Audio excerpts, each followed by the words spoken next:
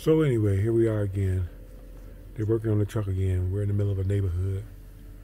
And the repair guy is here.